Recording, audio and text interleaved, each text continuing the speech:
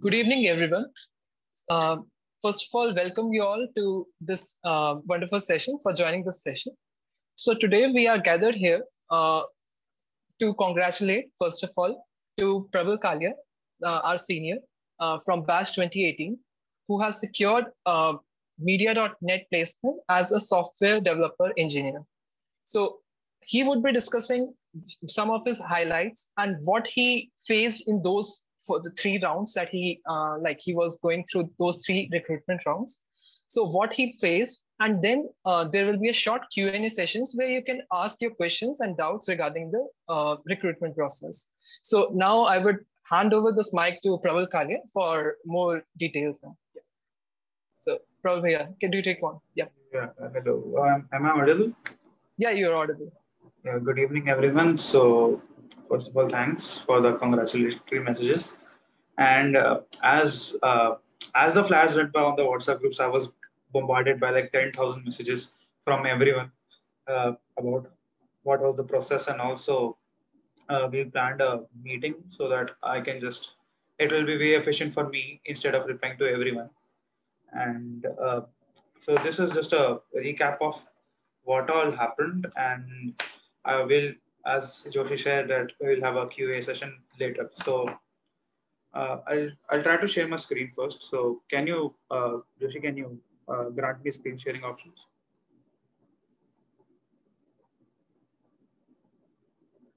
Okay.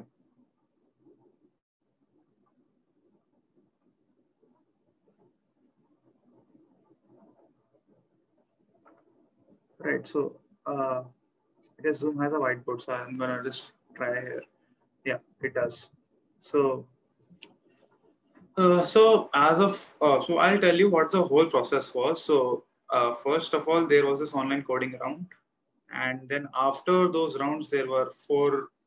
There were three. There were three rounds, 3 interviews. So uh, and in all these 3 interviews at Media.net, I wasn't actually asked like all three of them were basically technical rounds only. Like there was no specific round which was for HR. So they were just judging on the HR on the basis of how I performed in the technical rounds itself. So and now this was the total round. So first of all, the coding round, and coding round had 3 questions, and then there was 3 interviews. So um, I'll share my whole screen, and then I have prepared a document, and that I'll share with you guys too. So Joshi, my whole screen is being shared, right?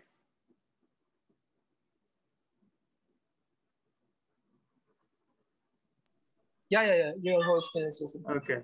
So this is the doc that I've prepared. So first of all, let's move on to the coding round. So first of all, if you don't know what MediaNet, so MediaNet as comes under the Directi recruitment process, and it is a it is a global leader in advertisement technology, and it comes after Google AdSense.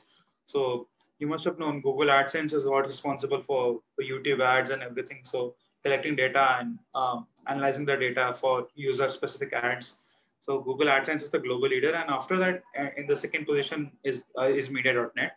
So it's also a global leader in advertisement tech, and it's not a service-based company as such, but it also makes us products from ground up. So all the networks or everything that they develop are made from ground up. So they can be recruited, they can be termed as a product-based company. So that's the whole reason why I have got such a huge package for the SDE role.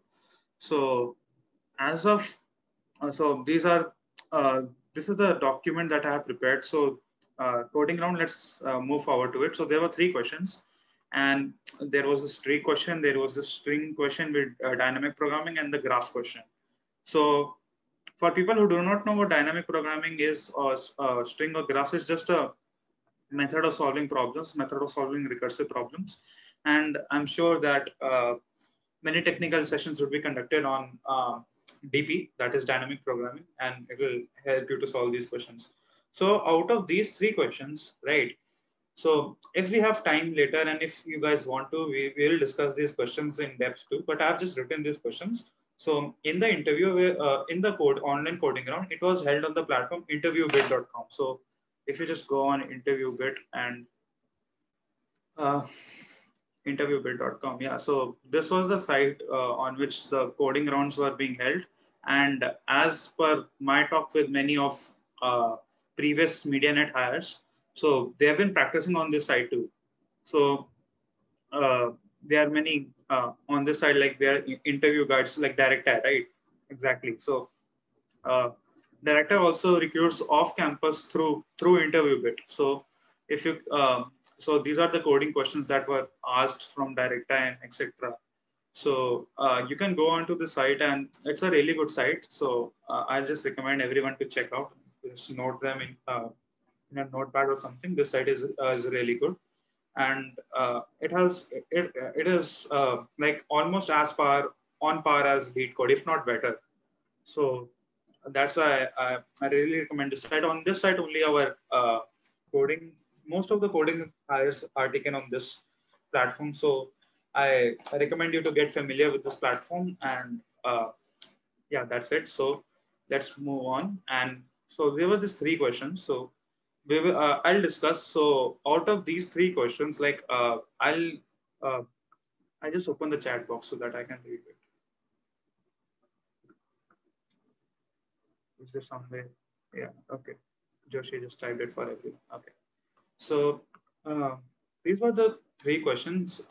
Once I go over the interview process, like these three are really um, these three will take time to discuss. So that's why I'm trying not to discuss them right now. But in the 90 minutes that were given, right? So there were three questions, so 90 minutes. So it's 30 minutes per question. So it was like a really low. So you need really good speed and implementation skills, because for example, if you're implementing something and you fail to implement it, and it will take you 15 minutes to debug it itself. So that's why to pass the coding round, you needed really good CP skills. So you needed really good competitive programming skills. Competitive programming, as it not in the long challenges, code chef long challenges, as in the short bursts of code chef cook-offs and code forces rounds that happen almost every week, multiple times a week too. So three questions, 90 minutes. So that was the thing, and these three questions aren't easy. So as you can see, this was a tree question, and this was a string question with DP, and this was a graph question. It wasn't like some specific algorithm was being applied. You have to develop your logic on your own and try to solve it. So that's why you needed some really good CP practice in order to solve the coding round first. So in order to clear the coding round only. So in the interview, so I've solved the first two questions. In the coding round, I solved the first two questions, but I was stuck on the third question. I wasn't stuck on the third question. I got how I how I could approach the third question, but my time ran out. So, and also in this question, right, in the DE question, I didn't clear all the test cases. So for some test cases was giving me TLE. So I fully solved this question. I got TLE on some cases for the tree question, and I wasn't able to complete the graph question. So in 90 minutes. So I was thinking like I didn't do really well in the coding round, and I was thinking like okay, so that's end for me. But fortunately, this was enough for me to clear the coding round. And I guess four people from our batch only could clear the coding round out of like 70 people who applied, approximately 70 people who applied. So moving on, coding round, and round one interview happened like a week after the coding round. So if you have, if you want me to discuss these questions, we can do so, but later after the rounds. So I'll just ask a QA later. This is an overview. So in the round one interview, I was interviewed by a guy called Aditya Gupta. He was SDE2 at MediaNet. So a role higher than the SD one that I'm joining, right? So there was this guy, Aditya Gupta, he interviewed me and SD2. So he asked me first about my projects and how I did it. So this guy was also really into chess. So he connected with me because I made a chess engine as my project. So And afterwards, he asked me what all subjects have I learned in college. So I told him that I've learned data structures, algorithms, cryptography, operating systems, computer networks. So he asked me some questions about cryptography, like what is encryption, what are block ciphers, and name some industry standard encryption algorithms like AES, DES, and all that stuff. So as I've learned cryptography, and I was confident in that. So that's why I was actually uh, playing some mind games. Like I was trying for the interviewer to ask me questions on the topic that I'm strong at. If uh, if I if I concentrated that I knew computer networks much more, right? So he would have asked me questions about computer networks. But in my conversation, I was trying to put in that I know a lot about cryptography. So um, as my courses. So that's why he asked me questions about cryptography, and I was able to answer them all. So after cryptography, he was as interviewers are, so they have to move into the coding round. So they've thought something common between cryptography and algorithms. So he started asking me questions about hashing. So what is hashing? What are dictionaries? What are maps? Some hash algorithms, right? So some hash algorithms like in cryptography, the SHA secure hash algorithm, and how hashing works and how hashing is used in databases. So in DBMSs, so how hashing is used, so etc. If you design a matrix, how you can use hashing to have better queries to find the stuff that that is in that matrix faster, and stuff like that. So uh, this all took me like these all questions took like 10 minutes of the interview, and it was for 1 hour. So in the rest 45 minutes, I was given this coding question. So uh, this time I'll what I want you guys just to have this interview with me. So I want you guys to try to come up with approaches, or let come up with approaches, and let's have some interactive instead of me solving it on my own. So anyone, like even Joshi, so you can also try to solve this question. So this was the question. So you are given four strings, permutable strings. So let's say you have A B C, and then uh, B B C D A, and C C D E F A, and uh, rest all A's, let's assume, right? So you have four permutable strings. So you can permute these strings. So, and you have to find the minimum number of nodes required if we make try for this string. So what are try? So first of all, if you had to attempt this coding question, you needed to know what a try is. So if you just go on and search on what a try is, so you can see it's like this structure. It's something to filter out. It's something for searching, efficient searching of strings. So if my string is T, I'll go on this node. If the next character is E, I go on this node. If the next character is A, I go into this node, and I got T. So if I was implementing a parser or a compiler that searches for tokens, right? So I make a try-like structure. So whenever it sees T, it goes on to this node. Whenever it sees E after the T, it goes on to this node. And whenever it sees A out of E, it goes on to this node. So tries are used almost everywhere when it comes to string matching algorithms. So you needed to know what a try is. So as of now, I've just told you what a try is. So you can permute the strings, and you need to make a try out of them.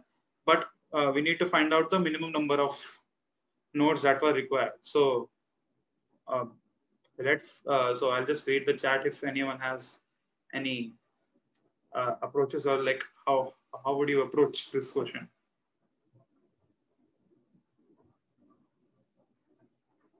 You can unmute too if you want to just have an interactive session with me, or explain what is going on in your mind. Because like in interviews, you're not expected, like in such difficult interviews, you're not expected to solve the full question by yourselves. You're being given hints, small hints by the interviewer, and then you go on and solve the question yourself, like with the help of those hints, obviously. Yeah.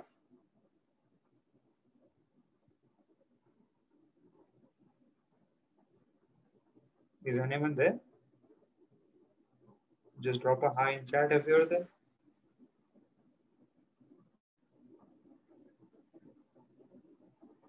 Nice. what does permutable strings mean here? Like we can permute them and make a trie out of it. Like you can shift the letters. So like AABC could be written as CABA. You can permute the characters in the string. You can make a permutation out of those. Sort first, yeah, Vesak. So sort characters in each string that make tries. Yes. So right. So I'll just talk about sorting first. So that's what I first thought when I was in an interview, right? So when I told Aditya Gupta that I was that one way, I don't know if that's the most optimal way to do it, but you can sort all those characters so that you can have all the. So if I sort this two, and it will be A C A B B and C D, right? And this one would be A, C, C, and D, E, F, right? And this one is just all A's. So 5 times A, right? So and then I'll try to make a try out of these things. But the problem is here, right? Let's say if there were like 3 B's here, okay? Let's assume there were 3 B's here and 3 B's in every string, right? So first of all, what I told to the interviewer is to make, how do I approach to find the minimum number of nodes? I need, if I want minimum number of nodes, I need the most common things at the top, at a higher tree level, right? Because if I do it at a lower tree level, they'll lead to more branches. If I have some common stuff at the top, right? So a lot of my subtrees will be pruned. Subtries, sorry, like I'm just confusing. Subtries will be pruned if I have the common elements at a higher level. So that's my intuition. And in sorting, you just it's a heuristic. Yes, you can use it, but here I proved like it's not the most optimal approach. So I'll just continue and read it. I'll read the chat again, but I'll close it.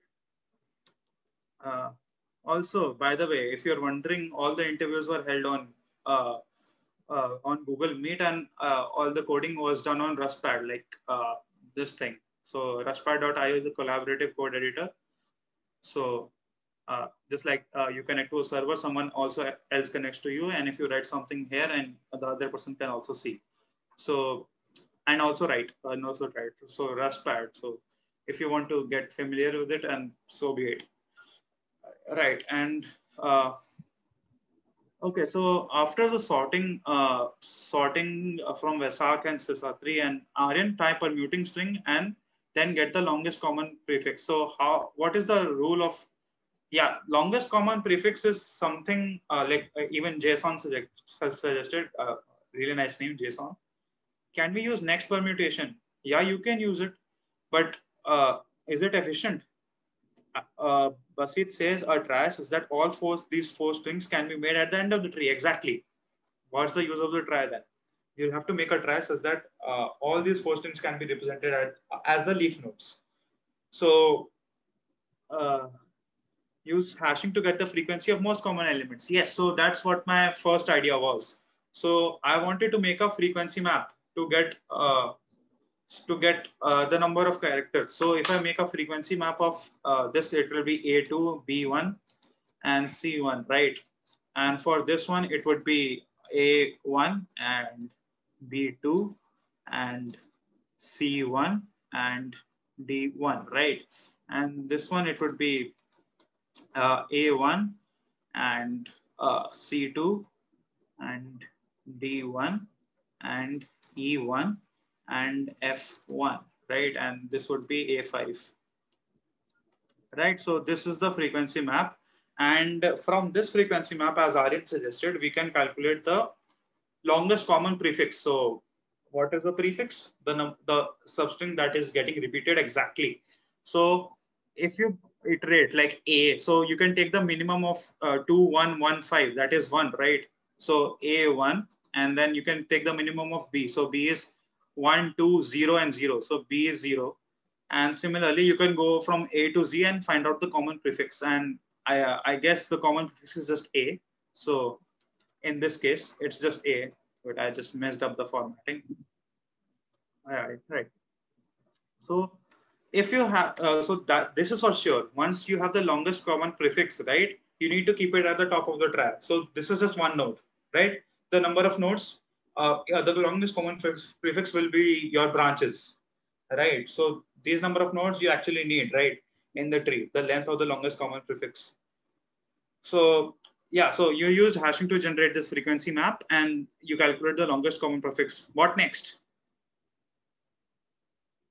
This is just a part of a solution, right?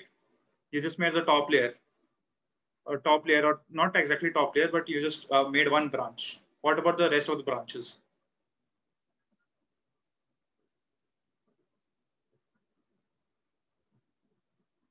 Next common. So what you also you're trying to reduce the number of like I've already taken one A, so you'll reduce it from the frequency map and then you calculate the next common, right? Yeah, but that also doesn't work in a case because let's say if I had let's say this A was common only.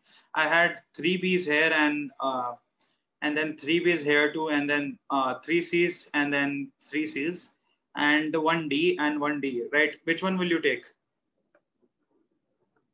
Which of these two will you take?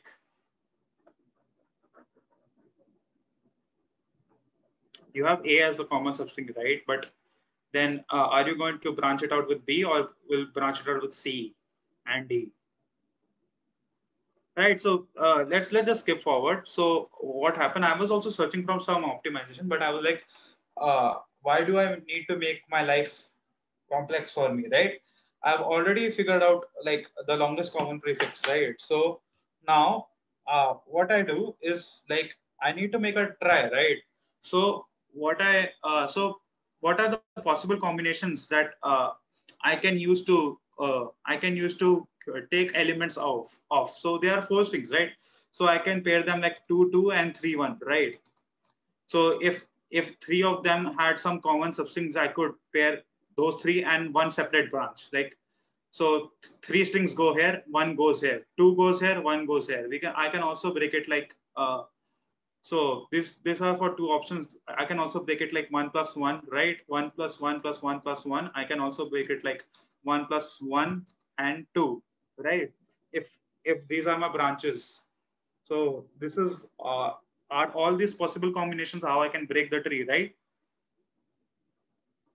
How can break it into break the tree, right? So that sums into 4, right? I've given 4 strings. I'm not given n string. So why should I worry about generalizing, right? So now for 1 1 strings, you know, the longest common substring would be the uh, like it would be the maximum. If I just take 1 1 1, it would be the maximum number of nodes. So I just delete this option, right? Right. So all I'm left with is these three options. So Akhil raised a hand. Wait.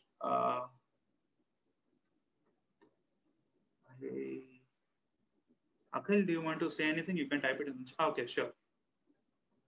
So, uh, so if I do with the ideology of 1 1 1 string per branch, right? So that would be the most inefficient way how to solve for a leaf node, right? So I only have three choices here. So what I can do is I can make combinations of 2 2. Like I can select two strings of them and then select the longest common prefix in those two, and then try to make the number of nodes equal to those. I can do it 3 1 and I can do it 1 1 and 2, right? So this is what I told to the interviewer. So generating the permutations would take 2 to the power n and n is 4. So 2 to the power 4 is a constant value. So I was like, I don't worry about the time complexity because you've given me 4 strings. So after this, the interviewer was impressed. Okay, so after getting the longest common substring, you just try for all these cases, right? And try for all these cases and then generate the tree. So and rest of all, you can add the maximum values. So after I proposed this algorithm, so he asked me to code it on Rustpad. Like there's no editing or something like that. I was just given a function and I had to write. I wrote the code in C++ and he was like, fine, it's okay. And that the interview ended, right? So I just wanted to hear what are your thoughts on the interview and what do you think was really required to clear the round one interview? What were the things that you needed to know that you needed to clear the first round?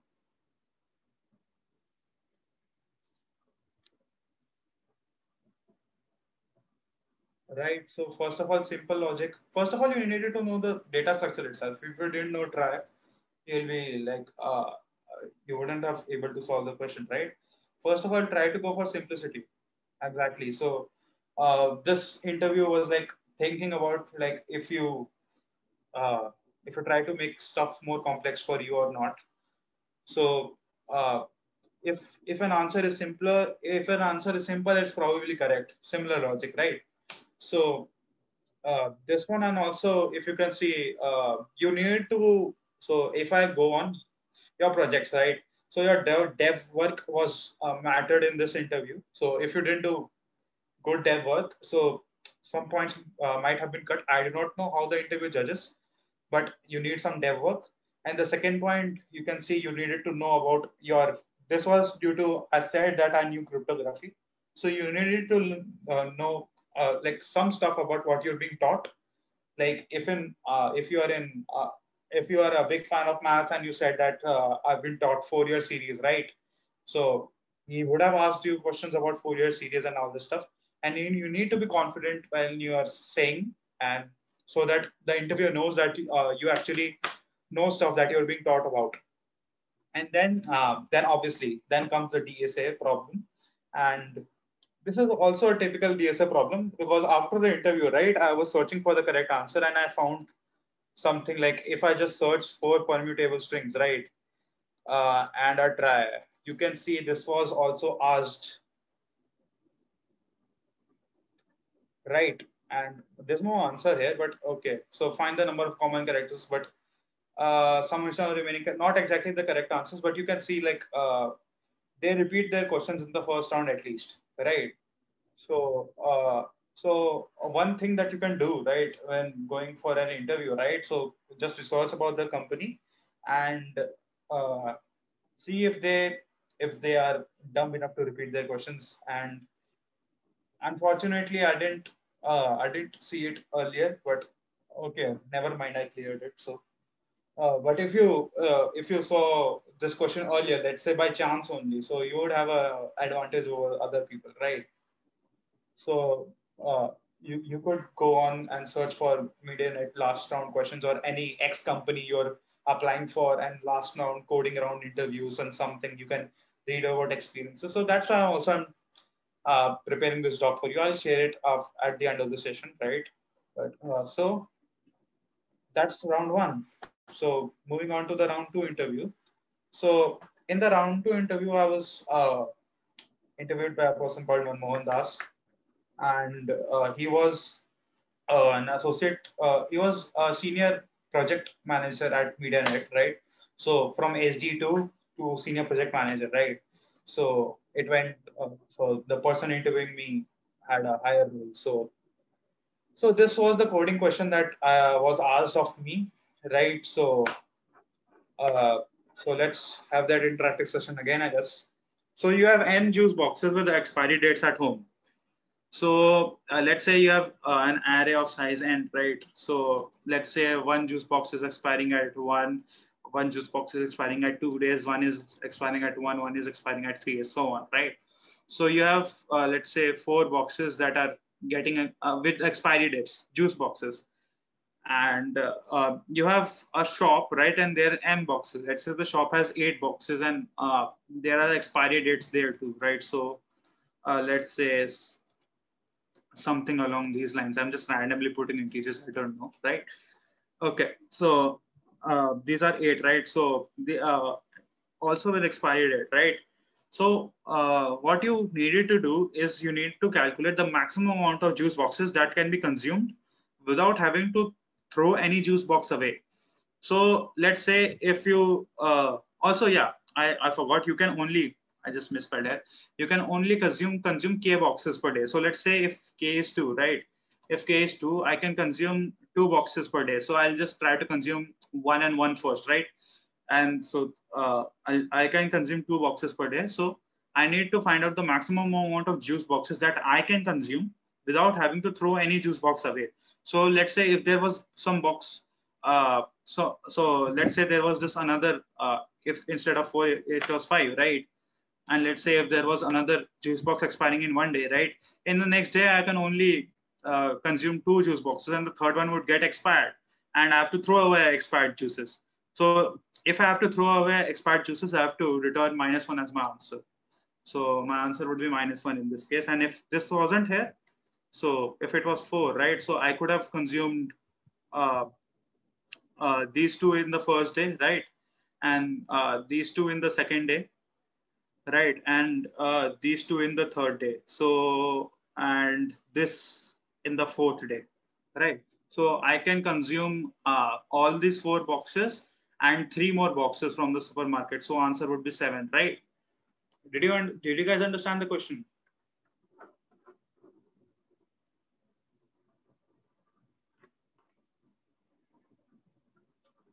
Okay, so yeah, I didn't read the chat. Maybe you should make the interviewer ask about topics we go. Yeah, you should try to play some mind games. Like, if you tell, right, if interview can ask you what all the courses you have learned.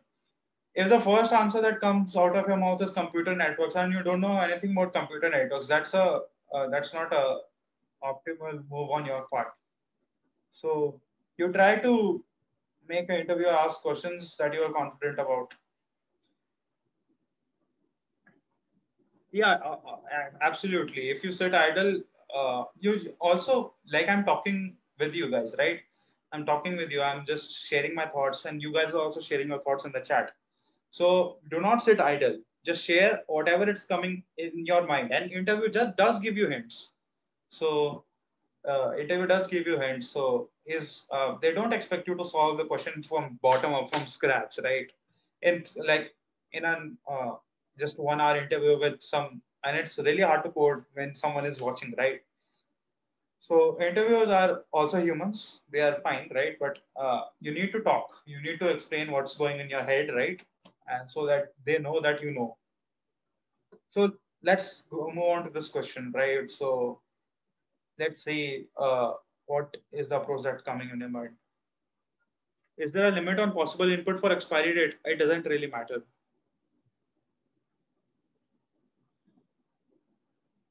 Two hash functions, one for what we have, another hash frequency function for total oranges we have, plus market one, then iterate over the days and consume maths. So can you explain it for like uh, which hash functions for one? Okay, so count map your when can we consume from the other box? This is not an other box. You can consume only 2 boxes. Like this is the shop, so you can buy stuff from the shop and also consume it. You just need to have maximum amount of juice boxes that you can consume, right? Without throwing anyone away. Without throwing anyone away. So, Joshi, can you elaborate? So, 2 hash functions, one for what we have. So, let's say if I have a frequency map for this, right? As Joshi is saying. So, it's like 1, 1 and 2, 1 and then 3, 1, right? And frequency map for this too. So, let's go on. Let's see what Joshi is going with. So, 1, 3, right? And 2, 2, and then 3, 1, and then 4, 1, right? 3 plus 2. Wait, I missed something. 3 is 2, right? So 2 plus 2 is 4, 4 plus 3 is 7, 1 plus 1, yeah, 8. Yeah, it's fine now. After, yeah, iterating over the days, we can consume the max, right? Uh, I mean, if you try to iterate over this, right? If you are iterating, you consume these 2 boxes, right? Okay. So you can consume this box too, but you cannot consume this box because it's already expired on day 1.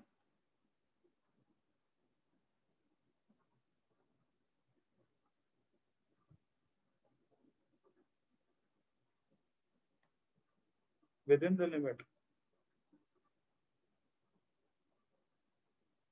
Do also we need to subtract the count of expired ones? No, if something expires in your home, it's -1. Okay. If something expires in your home, you have to throw it away. And if you have to throw the box away, the answer is -1.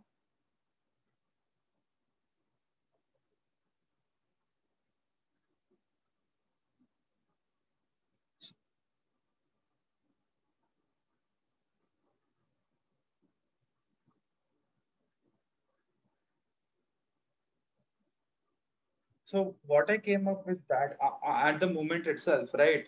I'll just tell you. Uh, Make a single hash. But if you make a single hash, how will you differentiate something expiring in the shop and something expiring at your home? We need to only buy those things we can consume, right? If you buy something you cannot consume, you have to throw it away, and the answer would be -1.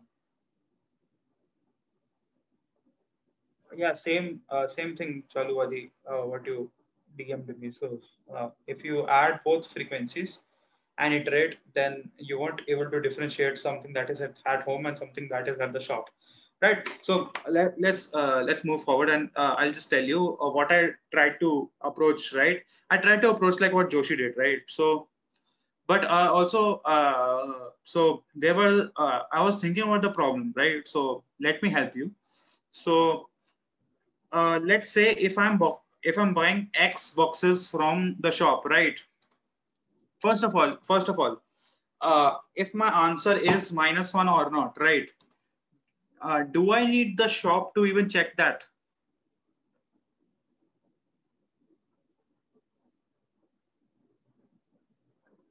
Creating frequency hash map? Okay, no, right? Uh, if I buy zero boxes from the shop, right? I can literally check that I can literally iterate and check if I can consume all the boxes without expiring or not, right? That is fine with everyone,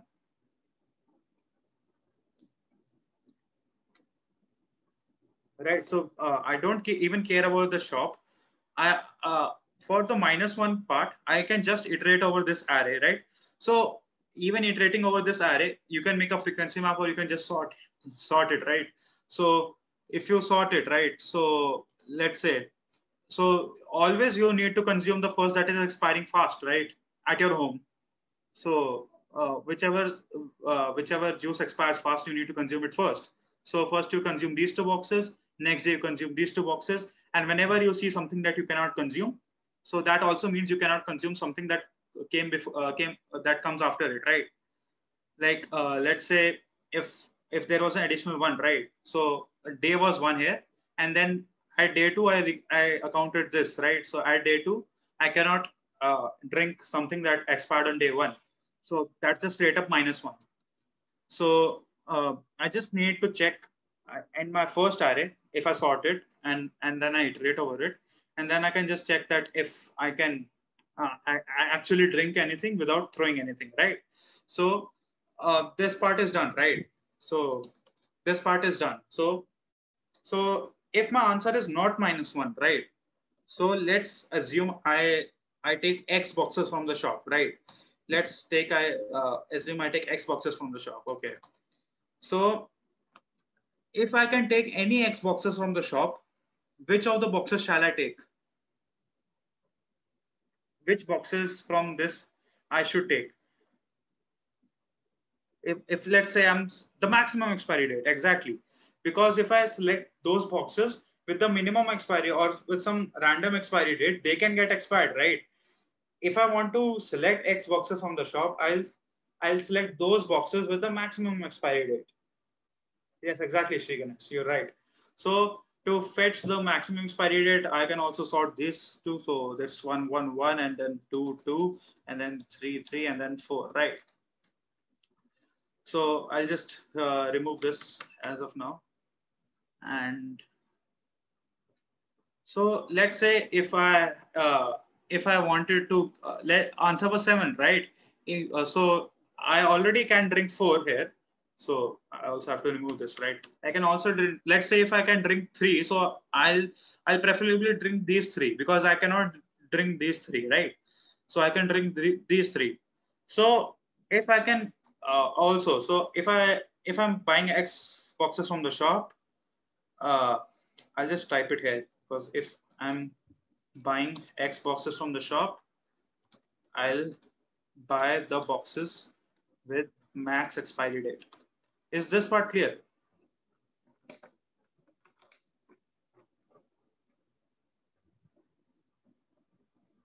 Hello? Yeah. Yeah. Okay. So what we need to do is our answer must be like so our total answer here is just n plus x, right? Our answer here is n plus x, and we need to maximize x, right? We need to maximize the number of boxes we can drink, right?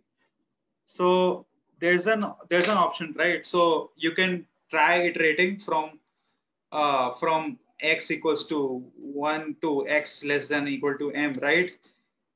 And then check if you can drink all those boxes, right? So this is one option, right? So this would take you. So let's say we'll optimize it later, okay? So just let's say that you can iterate over all those x's, right? So n plus x box. So let's say x equals to 1 and you can drink. So I'll just have 0, 2. So let's just say inside this loop, right? Inside this loop, how will you check that if you have gathered, like say 4 boxes, you can drink along with these? How will you check? How will you check that if you take the 4 maximum boxes from the shop and you can drink along with the uh, original boxes that you have at home?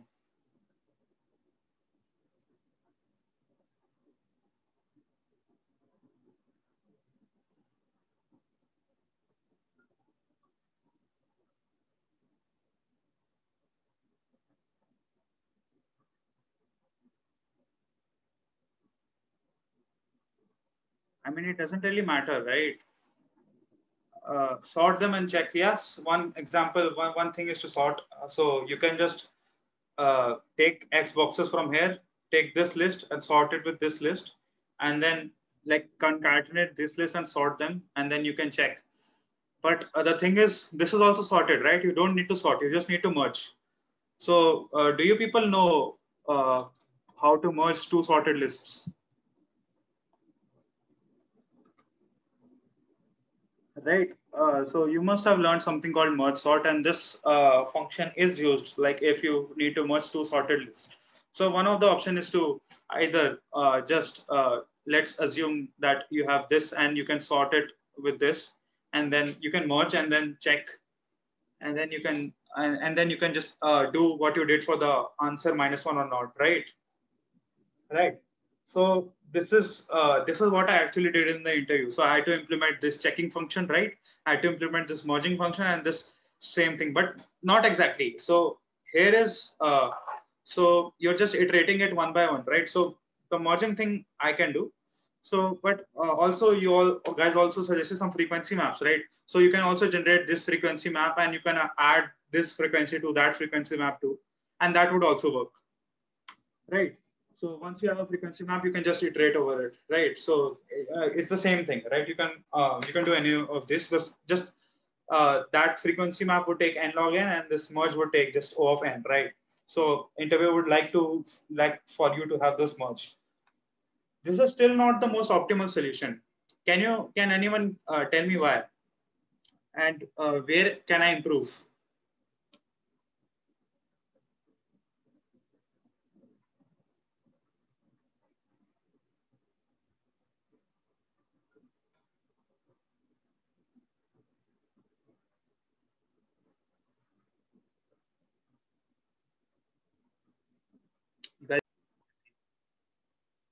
Guys, yeah, sure.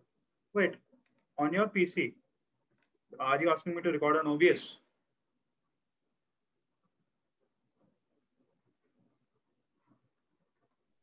No, it's fine. It's fine. It's fine. Okay, sure. Sure. So, uh, so this is a monotonic function, right? And once you have, and every time you have a monotonic function, you can implement a binary search. So you can binary search on X. So you can have L equals to 0 and R equals to M. And then while L is less than R or less than equal to R, right? You can have a function like mid equals to L plus R by 2. Do not mind my syntax. I'm just writing a pseudocode, right? And then you can iterate over this mid function, right? If and then you need to check, right? If mid is my x, right? If mid is my x, so I need to check, right? If check is true, right? If check is then check if check is true, what do I need to do? And if check is false, what do I need to do?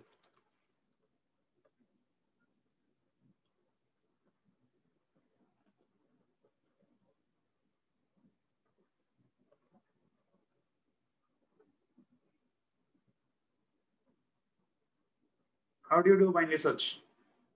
Joshi has taken a session for you, right?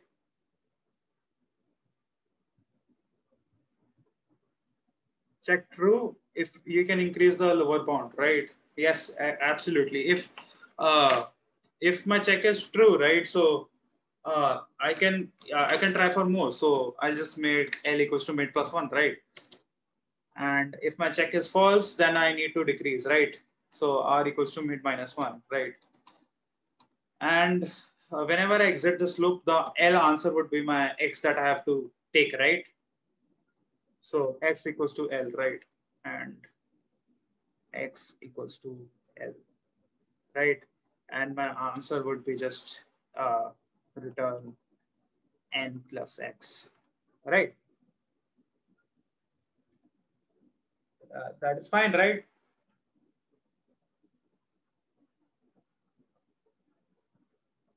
Yes. So, okay. So this question is also solved. So as I said earlier too, so I'll just keep my notes here. If you want to delete all this, just make a copy and delete it yourself, right?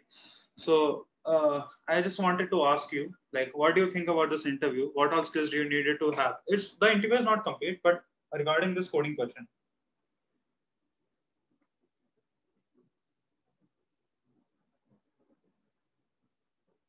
So what all DSA was used here? Hashing and searching exactly, right? And you needed to know a lot about searching. So you needed to so if you have done some binary search questions, right? Your mind would go to the fact that you can binary search on the answer, right? If I have to maximize X, instead of finding where X is maximized, I can search for all X and see where it is getting maximized exactly, because my function is monotonic, right? So that's what binary search was used here. So let's move forward. So he moved on to Manmohan Das, right? He moved on to SQL. So he asked me some SQL queries. I answered those SQL queries. So also you can note that you need to know DBMS for coding interviews on product-based companies. And then he asked me how to optimize those SQL queries, like how are SQL queries optimized. So I actually didn't know this. So I was like, I have I have little to none experience in SQL and making projects. So I really don't know. So what he said that if you are making a database management system from yourself, right? If you are coding, right? So how would you how would you optimize SQL queries? So I said I would hash those queries, right? If I have a lot of queries that are searching for the last name of a person, let's say. So if I have instead of checking linearly through every record, if I hash that name, then I could do faster searches. So he was like, yeah, that's exactly how SQL does it too. So after this interview, so I went on and learned about how SQL optimizes these queries. And thankfully, I did that because this question was asked again in my round three. So, so I mean, this is a really important question then, how to optimize SQL queries. We'll discuss it when we go to round three, right? So after SQL, he went on to Unix. So he asked me questions about sedoc, grep, cat, and echo. So do you guys know these commands? Set of grep, cat, echo, if you use Linux. Do you guys use Linux first of all? Okay, so you should like all the in in uh, in almost in almost every company that you're gonna work, right? They are not gonna work on local machines. They're gonna work on, yeah, Echo is like print. They're going to work on VMs and cloud, right? And those servers, right? Servers are coded in Linux. So and you can't really install applications on that servers because you have to keep those servers lightweight. So you have to use these inbuilt commands that are in Linux. So I recommend out checking. So the exact questions they asked me, right? It was like, if you have a file in Linux, right? Uh, if you have a file on Linux and you need to search your name inside that file, right? What command would you use? So I was like, you can just straight up grep. So, and then he was like, if you have a code and you need to find, you need to print out the code in your terminal along with the line numbers. So what you'll use? I said cat minus n. So minus n flag is used to print out line numbers. So similarly, so here you needed to know about Linux, because the actual work that you're going to do is on Linux servers only. Nobody uses Windows on their servers. Nobody is dumb enough to use Windows on their servers. So, uh, and then, so the last question he asked me is like, how do I implement dynamic size arrays with constant amortized time? So, when I was the Coursera College president, right, I took a session of how vectors work and how there's this constant amortized time there. So it's just basically that. So he just asked me a question about how do vectors or Python lists work. So this was my round 2 interview, and so I also cleared this one interview. I cleared all of them. That's why I'm taking the session absolutely. But okay, let's move on to the round 3 interview. And does anyone have any questions up till this point, or shall I move on to the round 3?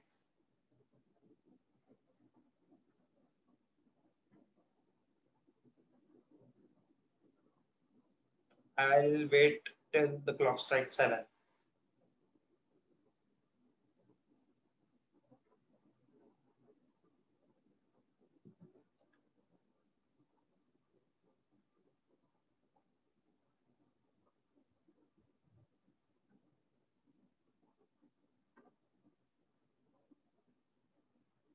Yeah, sure. Okay. So, round 3 interview. Yes. So, when I remember the interview, right, I was like, after giving the interview, I was like shell shocked, to say the least, right? It was the most tough interview I ever gave in my life. I'm not kidding, right? So, this guy, right? This guy was arguably the vice president of MediaNet, right? And he was taking my interview. And this guy was going in deeper and deeper into every question that I answer, right? So let's have something interactive again, right? So first of all, he asked me about an intro. As like intro was asked in every round, right? You should prepare an intro that some specific lines that you can speak every time, right, about you. So after the intro, he was like wasting zero time at all and just straight up interrupted me and started me asking questions. Okay. So he asked like, what happens when you type facebook.com on your browser and leave your hands? Like what happens in the back end, right? Fortunately, this is a really common interview question. So you can ask like, you can just search what happens when you type google.com or something like that, right? So I'll just show what happens. Yeah, this right. So see glassdoor.com interview. So this is like a really common interview question, right? So yeah, just read everything about this, and I just said everything, right? Because I had learned it, right? So this is a really common interview question. So and also I'll be the first one to admit I'm not that good in computer networks. So everything that was asked about computer networks in here was preparation only. Or if I didn't prepare, I would have failed miserably. So next, after facebook.com, so when I said that you get HTTP requests back from the Facebook server, right? So he went deeper, in fact. So it's like, what is the format of the HTTP request? What do you get in that HTTP request? I was like, you probably get an HTML from that HTTP request. He's like, that's it. How many more requests do I need to throw from my browser to facebook.com servers? So I was like thinking for a minute or two, and I said like, yeah, instead of HTML, there's also many more resources like CSS, JS, everything, the static content on the website, right? So he's like, do you make multiple requests for that? I was like, I guess so, because in one request you only get one thing. So he's like, how can you optimize this? So I'm like, instead of sending multiple requests, you can just try to like have some common file, like some zip file or something like that, where where the HTTP request is sent as a bundle. I wasn't sure. I'm still not sure how it's done, but I was like, if I had to do a network, if I was one making that network, how I would do it, right? So if I can just send one bundle, so there would be just less requests. So that's then I said that, and then it just straight up boot. He asked me what are the 7 layers of networks and their functions. Thankfully, again, it's called OSI 7 layers, and I had learned it just the day before. So you can see it's in my history, right? OSI 7 layers. I went on this link, and then I just memorized all this, right? So this is also a really common interview question. So they ask you about the 7 layers of networks and their functions. So, and then he moved on from networks to OS, and I breathed the sigh of relief, right? So I was like, okay, finally it's done. Networks is done. Let's go. So, so now he starts about asking you about OS and threads and processes, and I'm actually really confident on those, right? So he went on deeper and deeper. I've just mentioned the question. So first he asked me what are processes and what are threads, what is the structure of a thread. When I answered, then follow-up question, what is the structure of a thread? Then follow-up question, is it beneficial for me to write a multi-threaded core for a single core? And then in this question, I answered it through hyperthreading. Then he asked me, what is hyperthreading? And then he asked me if is it beneficial for me to write a multi-threaded code for a single core for a CPU intensive job. So same question as the previous question, and but if it's a CPU intensive job. And then I answered all the questions about OS flawlessly because I'm really into the threads processor and that stuff. So if you have an OS course, right, and processes OS threads or processes course, right? So you need to know about what you're thinking. What are cores? What are threads? Right? How these things actually work? They're quite fascinating, to be honest. And it's not like what are semaphores? What are mutexes? And how do you implement parallel programs? What is switching? What is concurrency? And what is parallelism? Some difference about those two stuffs, right? So you need to know about those. So and then afterwards he went on to DBMS.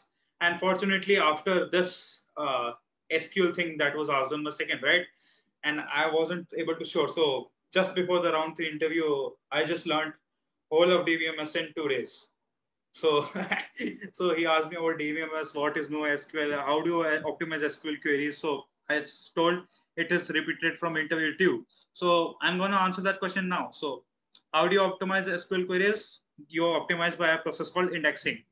So what is indexing? Indexing is done by B plus trees. So I would like indexing is where you hash some values and have some smaller tables that have pointers to the original table, and then that table can be recursive. So for that table, you can also have some multiple indexes. So they are multi-level indexing. So and then he was like, how is indexing implemented? I said B plus tree. So he said, what are B plus trees? I explained what a B plus tree is. Then he asked me this question: if I use a balanced binary tree instead of a B plus tree, what will be the differences in the DBMS? How will I implement it differently? So I was like, okay, I will do this and all that stuff, right? So you just imagine all these questions, and this wrapped within 15 minutes, right? So he was like not wasting any time at all. Whenever he thought that I know the answer, he just interrupted me. He didn't let me go on and ask the next question. So it was like really hectic for me till now, right? So this all was just 15 minutes, and this is the problem solving question, right? And so uh, this is just a core CS value interview. So I have a link, right? I have a link. I'll share it with you after I stop sharing, because to access that link, I have to go on my WhatsApp, and I don't want to reveal my WhatsApp in publicly, right? So I'll just share it with you after I stop sharing the screen. So where I practice these questions, right? So I'll share the link with you guys. So this is a problem solving question, right? And this was just an amazing question. So this is not a CP question. So this is more like a system design question. So let's go. Let's have an interactive session here too. So this is the question. Imagine you're working for Twitter, okay? And you need to design a data structure to implement a function called nearby tweets. So you need to implement something like, if you open your Twitter app, there's an option called nearby tweets. And whenever you open that function, you fetch all the tweets that were within a 2 kilometer radius, right? So, and just imagine a real world scenario that you have trillions of tweets and billions of users, right? So, and you're given, so I didn't say, right? So you're given GPS coordinates, let's say, GPS coordinates of all tweets, right? Let's say you have the GPS coordinates of all tweets. So how do you design a data structure so that whenever I open that feature, right, fetch tweets in a 2 kilometer radius, I get all those tweets in like 0.5 seconds. I have to design an efficient data structure so that this is implemented. So I'll give you guys time and let's talk and let's think together.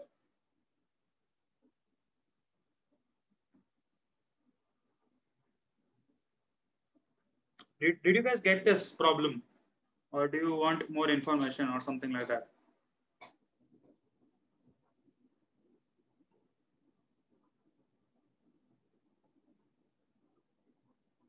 You guys there? Nice. So as you already can see, this is not a typical CP question, right? This is a real world scenario. You have trillions of tweets. You can't basically take a matrix, right, and have everything in there.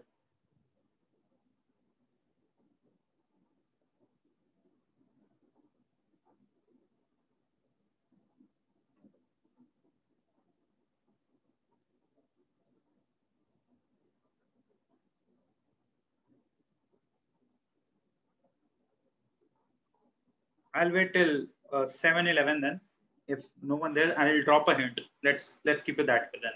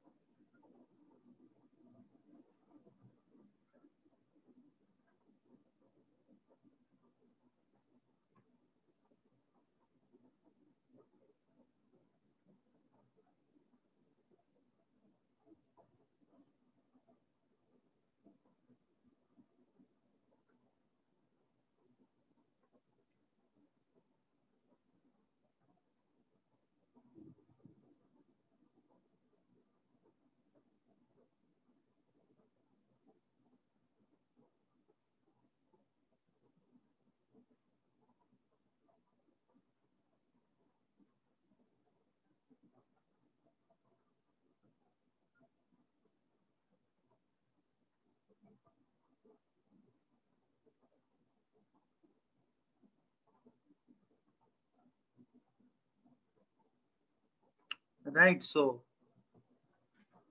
something like fetch all the tweets with GPS coordinates which are up to 2 kilometer far, and then GPS coordinates to kilometer conversion. How do you do it? That's the question, right? How do you fetch? You just repeated the question. How do you do it? Yeah, so GPS coordinates to kilometer conversion can be done through Euclidean coordinates, right? Euclidean distance at 2 points, right? Graph. So how? Tweets within a 2 kilometer radius circle, yes. And how are you going to store? So you're going to check all the tweets that have ever been made. And for each tweet, you're going to calculate the distance. And if it's less than 2 kilometers, then you'll show. They are like trillions of tweets. How are you going to manage that?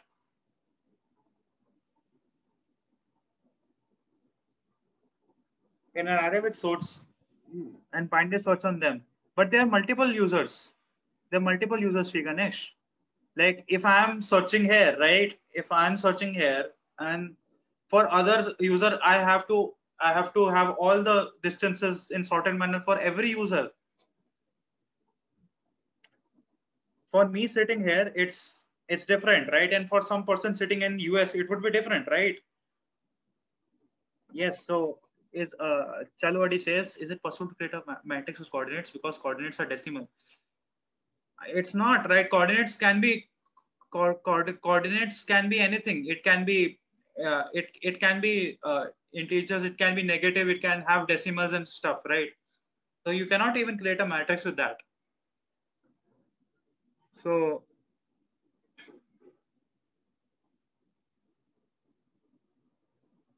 right, so it's like every time you check your nearby tweets,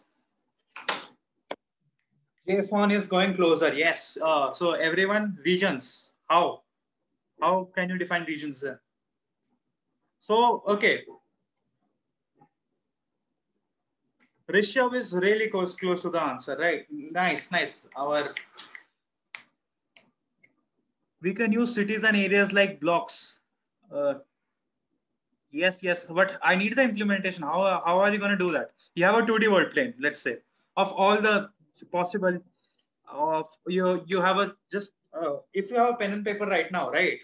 So try to draw a square, right? Try to draw a square and have random points there, like infinite points there, right? And every point can access your query, right? And then make a square around it, something like that, around those boxes. How can you do it, right? Okay, let's say I have a whiteboard, man. So let me do it. Uh, let's say if I have wait, this is working, right? Yeah. So let's say this is my world. This is the Earth, flat Earthers. So this is all the GPS coordinates, right? And I have a lot of users, right? And I've just made some random dots, right? And this is the user which is trying to access, right? And this is a 2 kilometer radius around him, right? 2 kilometer radius around him. So do you get any hint from this image? Or how are you going to manage that? Rishabh was really close. So uh, long barrier would be there, sorted by date tweeted. But you cannot sort everything at trillions of tweets, can you?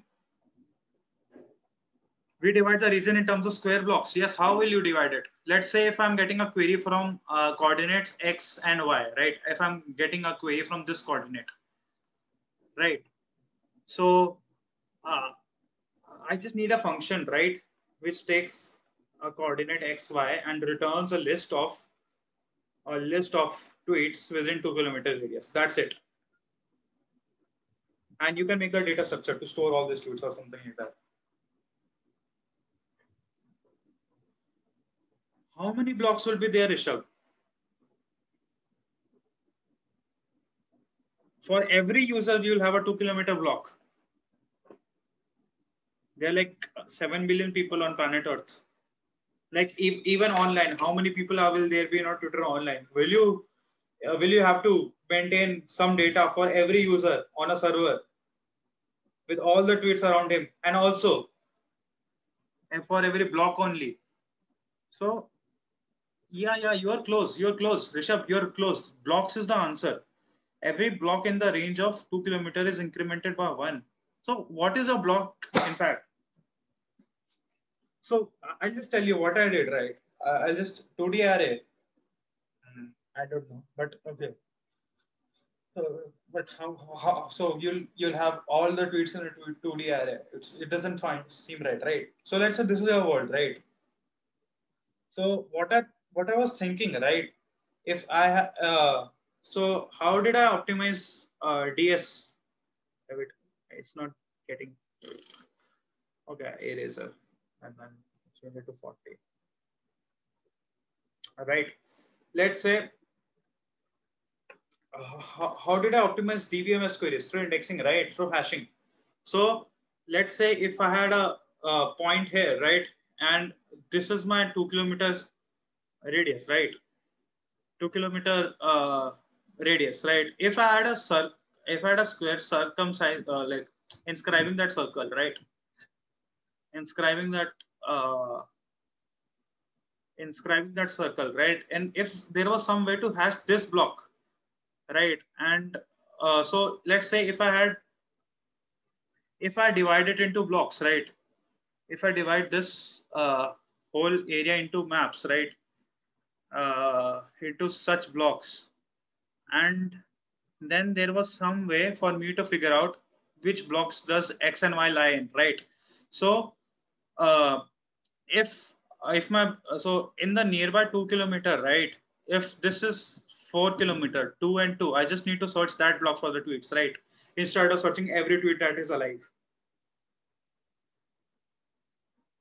Yes, Aryan. So that is what we are doing, right? We are mapping coordinates to a block number. Exactly. But still, what is the block size do you want? What is the size of this? Size of an individual block. What do you want it to be?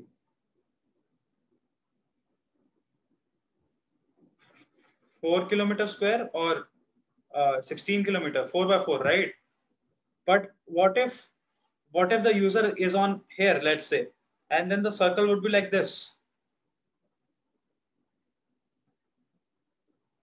right? The radius would be like this, and you need to check all the possible as small as possible.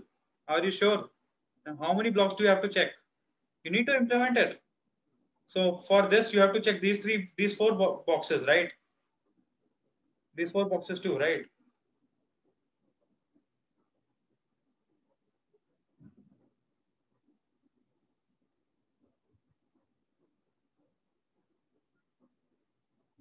I'll tell you the answer, right? I'll just clear this.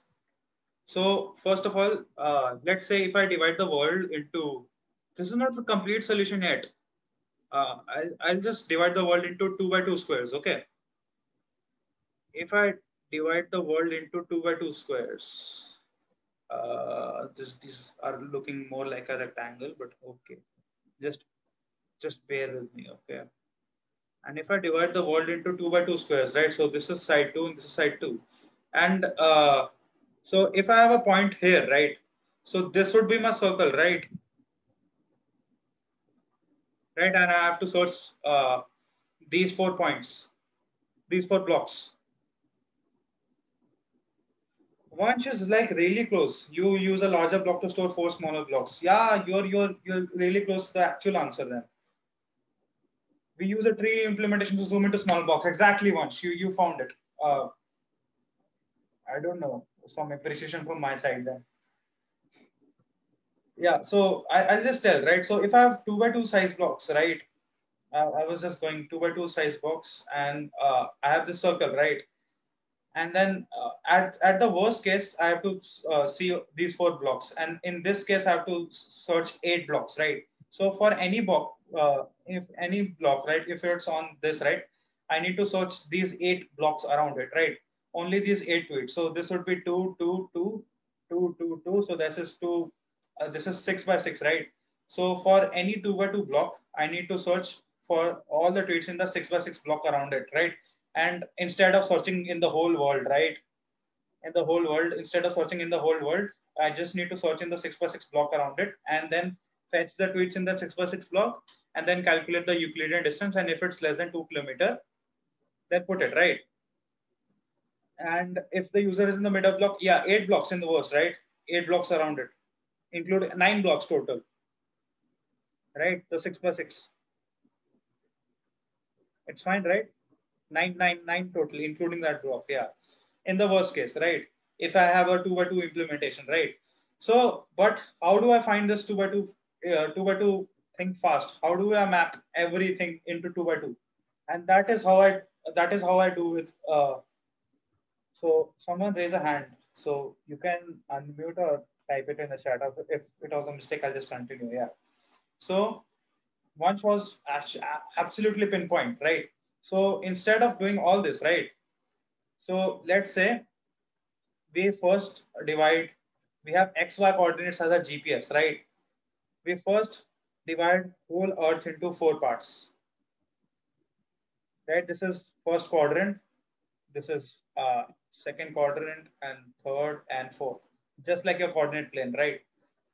I've divided uh, I've divided into, so if my x is in, if my both coordinates are positive, then I have to search in the first quadrant. And first quadrant is also then subdivided into 4. And similarly, this thing also divided into 4. So you get how I'm making the blocks. So we are doing a recursive search. So x plus y. So with the GPS, we can do some recursive tree based implementation to find the exact 2 by 2 block the XY coordinates lie in, right? Right, absolutely.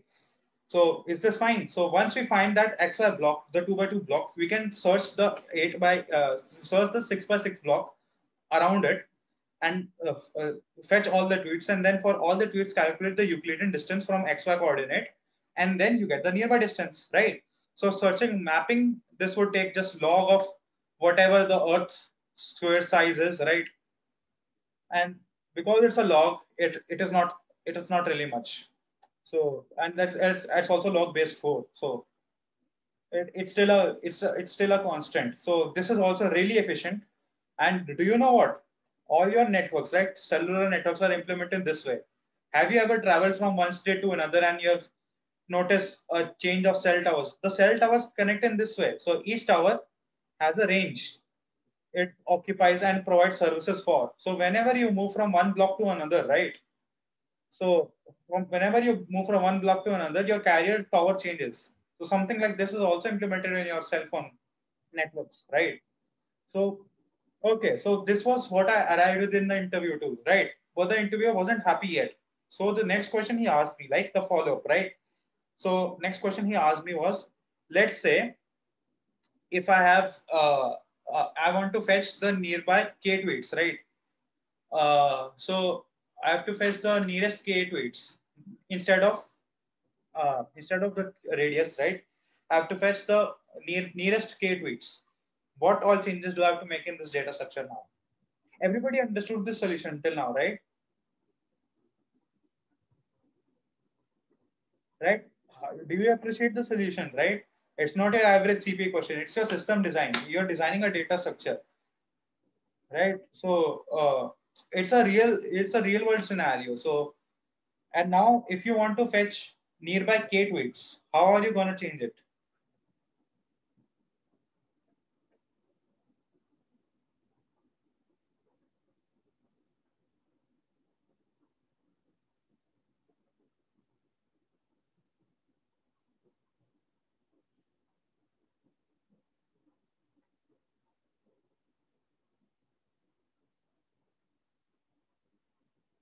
I'll wait till 7:27. Hope I'm not taking too much of your time, but I guess this is helpful.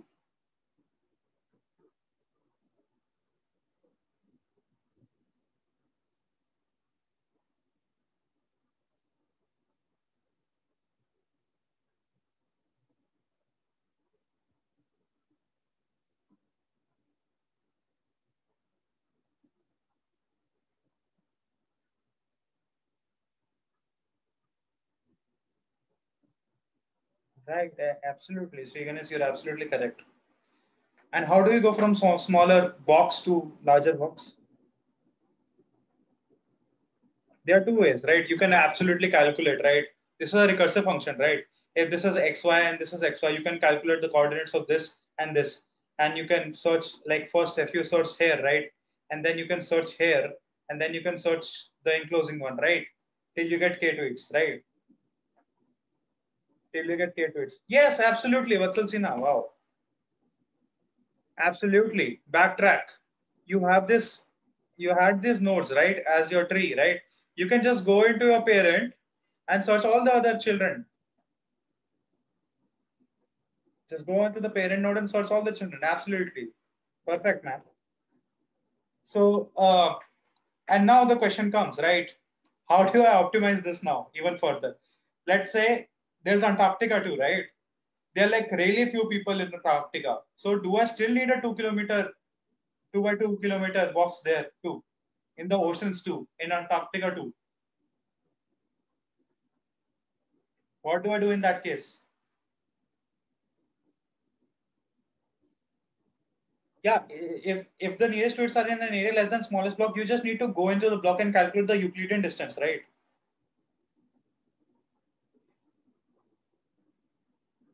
And then sort. You don't provide children to the blocks near the ocean. How do you figure that out? If that is an ocean of it, that is not. Absolutely, Jason. Wow, we have a lot of smart people here. So that's what I also thought, right? I was also giving the interview. I was like, I would give weight to block based on population density. So for every block, right, I could have a current count, the online count, the tweet count, right? Whenever a user moves from one block to other, right, I can decrease the count and increase the count for some other block, right?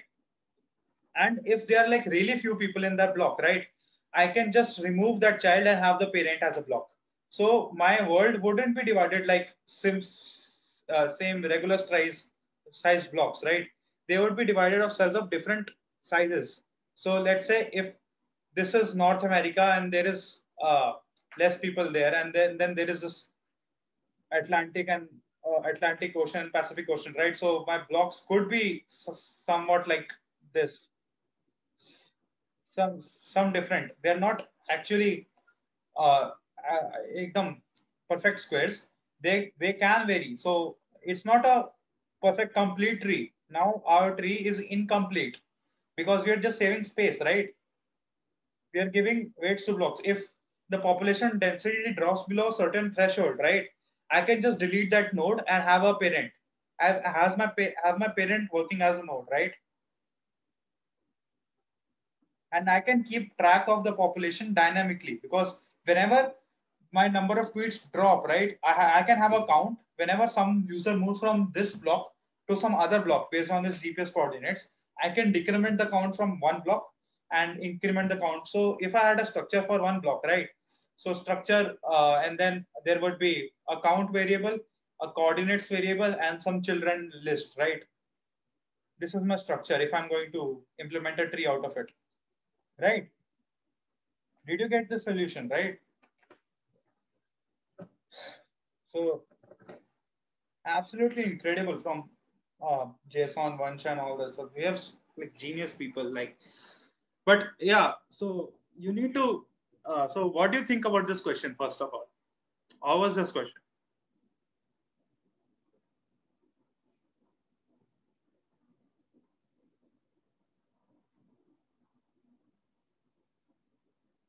Yes, exactly. Real world application. You don't have there's isn't it very similar to KNN algorithm? I'm not a machine learning expert, but still, okay, I could see similarities. I just know because I've worked on 5G networks, right? I'm currently working in IBM as an intern, so I was like, it was an unfair advantage for me being asked this question, so I just solved it really fast. But if you think about it, then you needed to have a good knowledge of trees, right? Recursive trees. You needed to have good knowledge of how do you prepare. Yes, it was kind of easy. We have experience with networking and CP. Yeah, exactly. But even if you didn't have experience with networking and CP, CP was important in all those rounds. Like you can see, all the even including the coding round, the 4 technical rounds that that I took, including that online coding round, everything required CP, right? It's just in front of you. So, and also you need to learn, think deep about real world scenarios like CP and MS, DBMS. Like so this is just the whole gist of my interview. So I'll share this link with you guys. So just open this with your triple ITK ID. Okay. So I'll put it in chat. So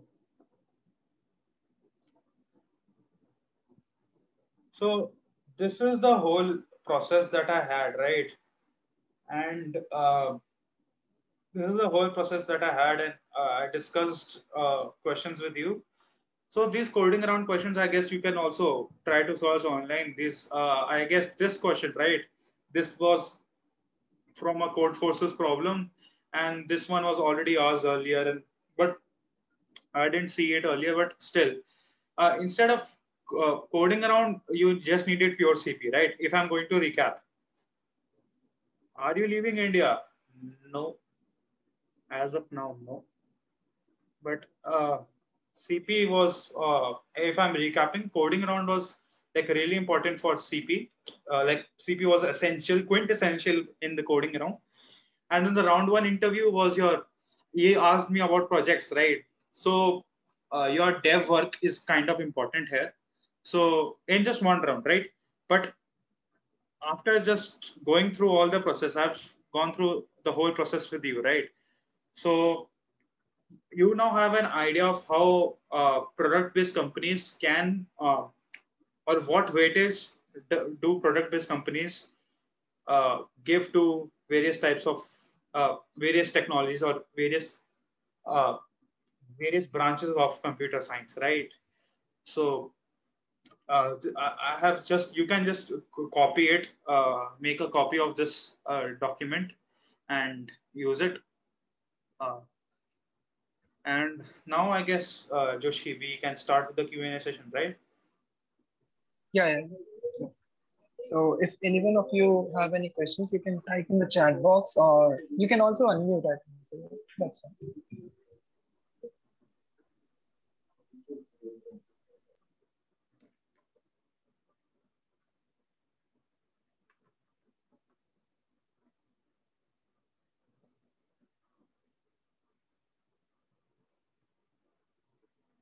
I'll show you my resume.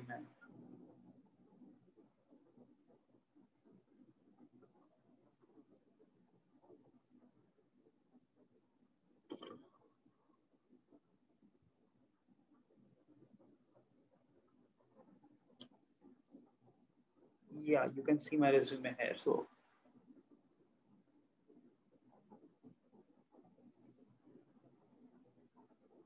these are the projects. Oh, sorry.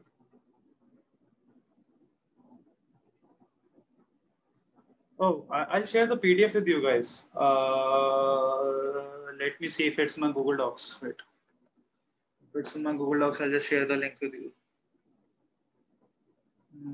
Let me see. Yeah, it's there. Is this my updated one, right? Yeah, okay. So I'll just share.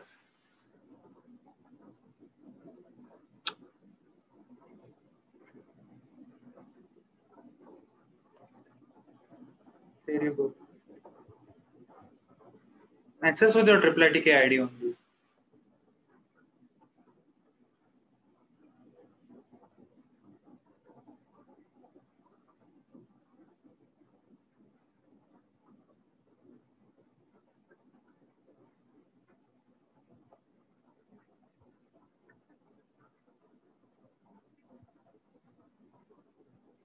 Right, you can check out the documents later. Any questions? So we can conclude the session.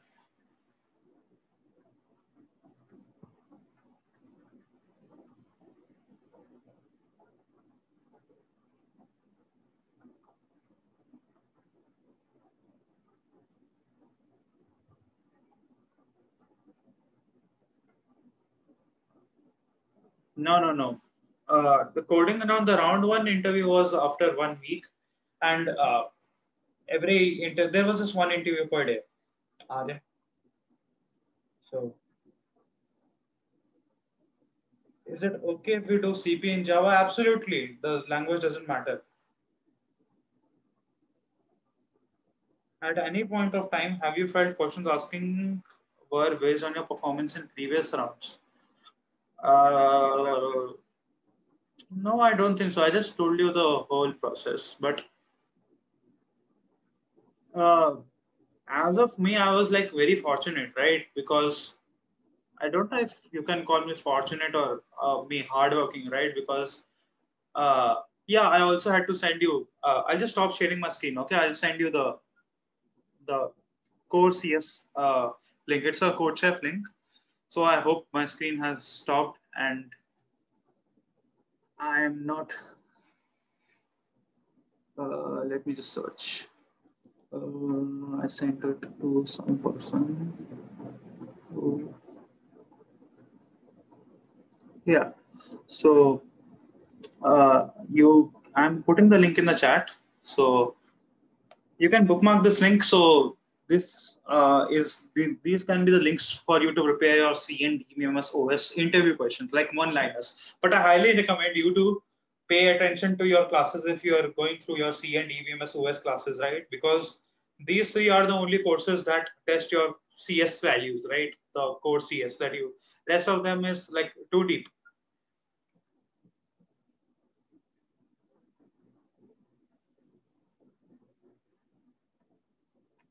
And at any point of time, yeah, Kishore. So I don't think so, because I do think the interviewers were in contact with each other, right? And at the end of the third interview, the HR did say that I had a positive feedback from all the three interviewees, right? And so, and those three interviews, I do think they, for the first two rounds, like in MediaNet, first round is not a elimination round. So everyone that qualifies for the first round also qualifies for the second round. And if you qualify for the third round, is decided based on the performance of round one and round two. So, so the four people that got selected in round one, right, from our college, also give round two. From performances of round one and round two, you got selected for round three.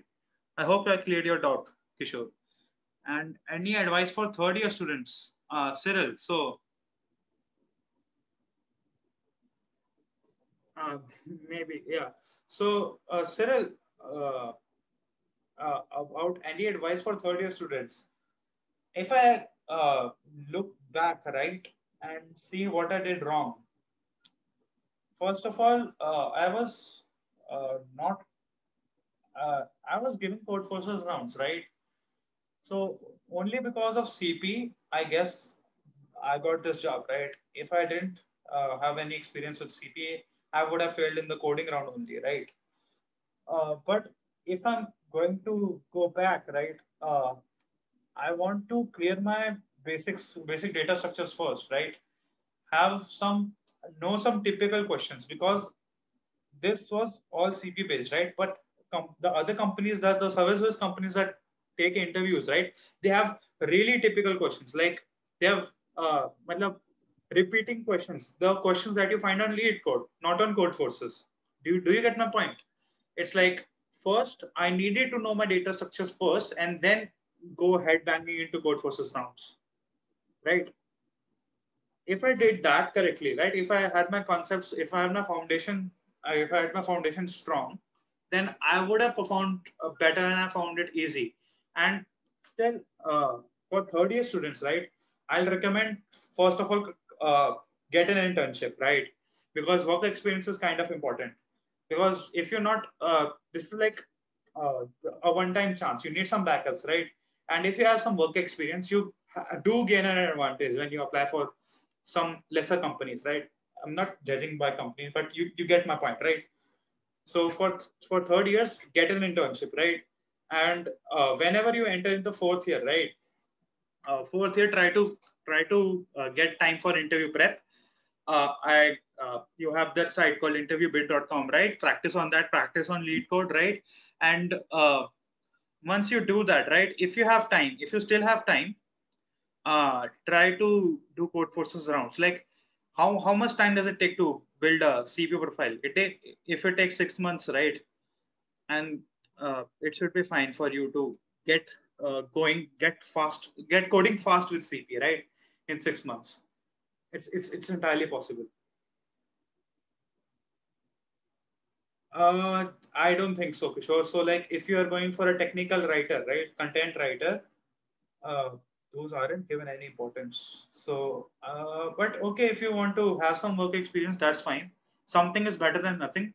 But I will prefer for you to go into something that is related to your domain, right? And to something that you can use. That if you're going for an internship, right? If you're spending time doing work for that company, might as well do some work that you can learn and use it in your future. Do you get my point? Yes, absolutely. Right. So, so I'll wait till 7:45 till questions. Then, shall we wrap it up then, Joshi? Joshi. Yeah, yeah, it's fine. It's fine. Okay. If anyone of you have any questions, like you can ask right now. Yeah, shoot them here. I'll probably not reply to you on WhatsApp because like infinite messages.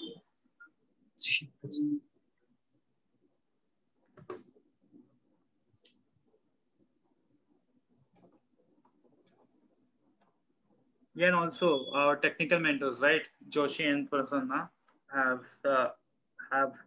organized a sub club called Coders Club, right? Yep, yep. Just one announcement for that. Yeah.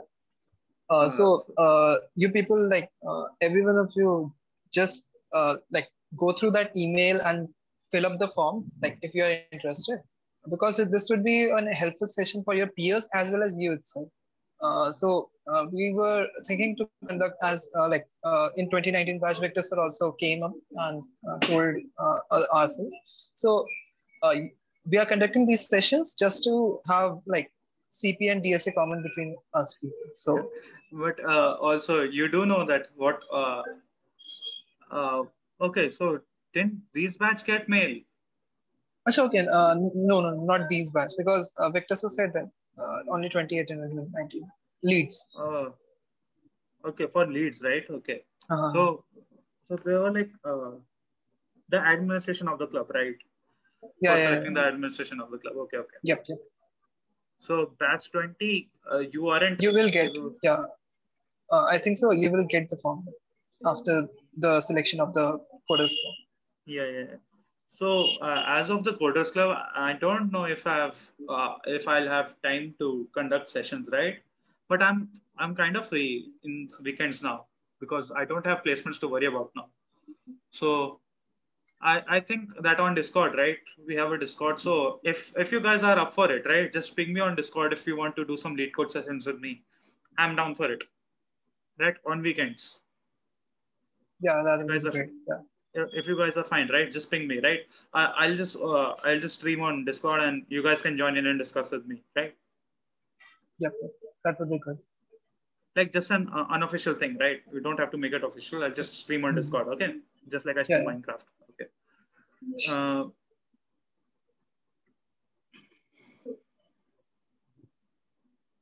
Uh, Jason, to your question, right? What I did, right?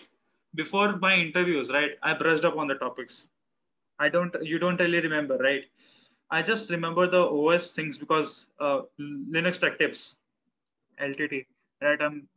I do follow I do follow core architectures and all that stuff closely to me because I'm really interested. But if you want to prepare the core subjects, right, you should brush up on them before the interviews if you have that problem, right? I hope I answered the question. Okay. So it's 7:45. I hope this session was useful to you guys and you know what all stuff is as in media.net at least, but I'm guessing because of seeing all the interviews of product-based companies, most of the product-based companies ask like this only because whatever they're working on a tech, right? You have no idea right now, including me, that what tech I have to work on, and it's like the only way for them to judge a candidate is by their aptitude and problem-solving skills. Uh, so that should be it, Joshi. We can wrap this, right? I'm the host, okay. Yeah, Stop. yeah. I stop recording. Wait. Alt plus R, right? Okay.